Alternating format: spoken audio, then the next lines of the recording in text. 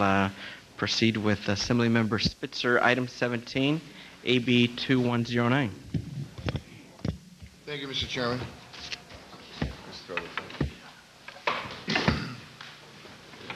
I know this is being televised, so I'll try to stay on mic, but I have some posters that I think will help demonstrate this issue that I'm presenting in 2109.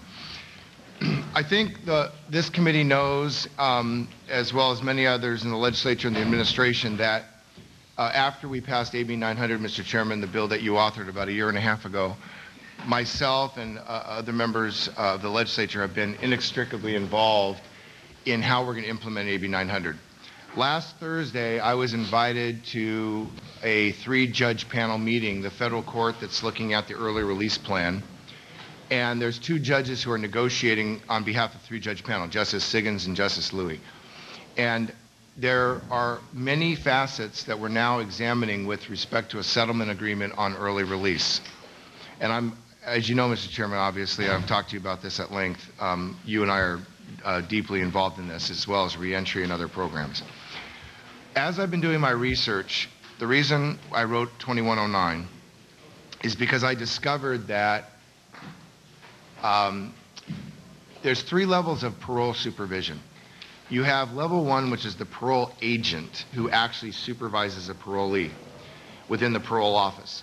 The next level is the unit supervisor, who supervises the parole agents within that local office. Then you have, outside of that office, you have what's called a regional administrator that supervises multiple offices. Under corrections regulations, if I, as a parole agent, have a parolee, and under Penal Code Section 3000, they mandatorily have to come up for review after 1 year. Normally parole is 3 years, generally sometimes 5, but generally 3. Every parolee has to be considered for parole after 1 year under Penal Code Section 3000 for certain crimes. What's happening is the parole agents are reviewing the record and determining that their parolee, in their opinion, should remain on parole. And the department uses this form. These are 2 different forms. It's called an activity report. It's Form 1502. The parole agent recommends either discharge or retain. The unit supervisor, right, the next boss, has to review that and either agree or disagree. If both of those individuals, the parole agent and the unit supervisor, say retain on parole, in other words, we shouldn't discharge after 1 year, this person needs to continue on parole, they are not allowed to do that under the regulations of the Department of Corrections. In other words, you or I have our staff, but if we want to keep our staff in employ, we can't do that, say for example, without going, not to the speaker, because he would be our direct supervisor, we'd have to go like the lieutenant governor, who doesn't know anything about our offices or our staff. So in the Department of Corrections, they have one of the most least likely individuals making a decision about somebody to be retained on parole or not. And this is what happens. It's a one-way street. If I want to keep somebody on parole, I don't have the authority to retain them as a parole agent, and either does the unit supervisor. Only the regional administrator, who is overseeing multiple offices, can make the decision to retain somebody on parole. But if you want to discharge, oh boy, we want to discharge as many people as we can because we're trying to reduce recidivism on paper. Because if you don't have people on parole, you can't violate them and you're going to reduce your recidivism, and then everybody's going to pat themselves on the back and say, wow, we've reduced recidivism in the state of California. Why? Because we keep people off parole. It's a fiction. So this bill says, look, if the unit supervisor and the parole agent say retain on parole, we shouldn't let a regional administrator discharge without the consent of the unit supervisor or the parole agent, and that's what CDCR is doing today. So let me give you 2 examples. Donnie Vargas was sent to the prison for, vehicle theft, 10851 of the Vehicle Code. The parole agent and the unit supervisor said retain on parole. Mr. Carnegie, the regional administrator, he whited out, it's hard to see on this, but you have the original documents that I gave you as part of my supporting documents. He went in and whited out the boxes that says retain on parole and wrote discharge as a matter of law. After we caught Carnegie doing this, they did an audit of Carnegie's cases, and they went back in and put some of these people on parole. But Some people had been discharged and you couldn't get them back on parole. You can't just walk to somebody's door after you discharge them and say, now I want to put you back on parole. So after we caught them, they did that. But that's in this case over here, Chester Johnson, he embezzled $100,000 from his parents, elder abuse, $100,000. He made no restitution to his parents after he got out of prison, and they discharged him after 1 year. In fact, there's a memo in the Department of Corrections written by the head of adult parole, Mr. Hoffman, that says restitution. If you owe a victim money, that is not a reason to keep somebody on parole. And I'm not saying, after 3 years, I'm not saying, we wouldn't discharge them necessarily beyond the 3-year period. But you should give somebody earned discharge, early discharge off parole, when they haven't reimbursed the victim their restitution. That's outrageous. This is going on every day in corrections. So a couple things about I know that there's a recommendation for the Democrats against my bill. Obviously, apparently, there's a support by the Republicans. Let me put some things in context.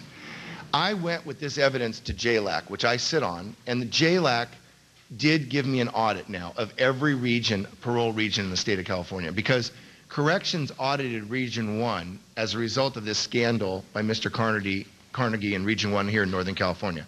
But we don't know right now in the state of California how widespread this practice is statewide. We don't know if it's happening in San Francisco or Oakland or Los Angeles or Stockton. We don't know that, or in Orange County, Mr. Chairman. We don't know.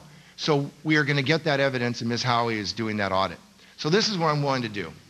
I need this bill to be a vehicle for whatever recommendations are going to come out for the JLAC audit. I understand why there might be some reluctance, and I know there's a cost potentially associated with my bill, obviously. But that's up to me as an author to make my case to appropriations, because people recognize that I'm one of the lead people on this public policy discussion in the legislature. And I'm not going to let it go, because it's offensive to me, Mr. Chairman, that victims are being screwed out of their restitution because parole is trying to get people off parole. A woman and a man, parents, 87 and 91, it's right there in the explanation, 87 and 91-year-old parents were ripped off for $133,000 from their son, and he was discharged after 1 year. 1 year should be a gift, right? It should be something like, okay, you're low risk and we want to make you a productive citizen in society. But when you owe money like that, or you're found with burglary tools, in this case, why do they want to keep Donnie Vargas, a vehicle thief, on parole? Because he was arrested with burglary tools. Burglary tools are the things you use to pick locks.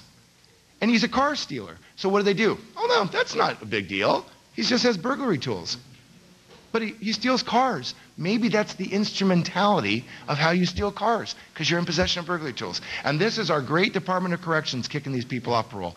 So what I'm asking is, to let me get this JLAC audit moving. It has about a 4 to 5 months estimate. I know that in approps I'm going to have some major issues, but allow me as the author to carry that burden. What I'm saying is, a matter of public policy for this committee, the question before this committee is it good policy to let corrections overrule the recommendation of the two most important people in the evaluative process, the unit supervisor, but most importantly, the parole agent? And so I'm asking you to let this bill go out of committee, and I'm making a commitment to this committee on the record, that if the JLAC audit comes back and says this was an aberration, just one rogue regional administrator in Region 1, then I'll drop my bill. There's no need for my bill, because it's not a widespread pandemic problem within the Department of Corrections. But if the audit comes back and says, hey, this is a practice that is being abused in every region in the state, then we need a vehicle to fix that, and this bill is the subject matter bill for that matter. So I submit on that, Mr. Chairman. Thank you, Assemblymember. Any witnesses in support of the bill? Good morning. Dawn Sanders-Kepke on behalf of Crime Victims United of California in support of the bill. As Mr. Spitzer indicated, parole agents are best suited to determine the suitability for discharging an individual from parole. Crime Victims United very strongly agrees that they should be the ones making the determination, as Mr. Spitzer indicated, not someone that is not intimately involved with their case and individual's oversight. And we would just concur with the additional statements he made regarding restitution. Otherwise, thank you. Thank you. John Lovell with the California Peace Officers Association and the California Police Chiefs Association. We're also in support of the bill. We think this is a good sense approach.